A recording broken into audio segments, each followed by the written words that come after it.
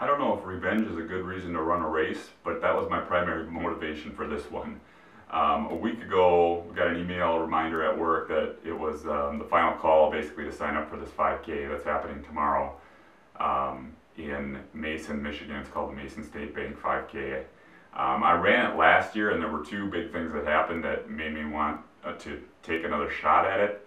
The first thing was that week was when I first noticed my runner's knee starting to act up, and it eventually turned into hamstring tendonitis that kept me out for like 4 months. The other thing was I just ran a really terrible race. I went out with the front runners way too hard. I think I looked at my watch and I was running like 5:15 pace, which was a lot faster than I was capable of, especially at that time.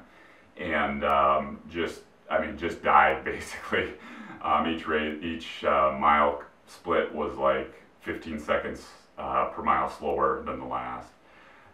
So I had to kind of let that sit and fester as I was injured and just think about that was the last race I ran and how terrible it was and how stupid of a mistake it was, etc., etc. So I really kind of was like, man, I'd really like to do it right this time. But the sort of bad news is, speaking of injuries, this last week or so I've noticed the outside of both sides of my knees have been feeling a little like tight or stiff. Not really like an acute injury or anything, not really sore to the touch, but just kind of like, ooh, they just feel like worn out, like, not really strong. And it just dawned on me today, actually. I was thinking about it. I had switched shoes like starting 2 weeks ago or so, maybe 3 weeks ago. I had been wearing the same model for like the prior, I don't know, 4 or 5 months. Had a couple different pairs of the same model of shoe that were 4mm drops. And the new ones I'm wearing now are 9mm drops that I had sitting around since last year, actually. I got them over a year ago. But I had never worn them for training.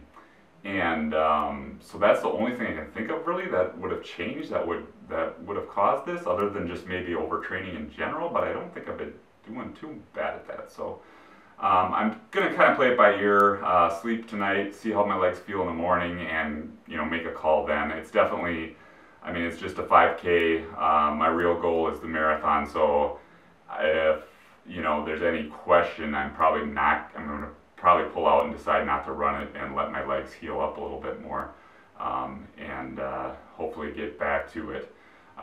So I will report back either way if I decide to run or not, let you guys know what happened, and feel free to subscribe if you want to check out more of these videos. I plan to keep doing them for each race, and maybe do shoe reviews once in a while, and maybe training tips, anything like that. So thanks for watching, and I will talk to you later.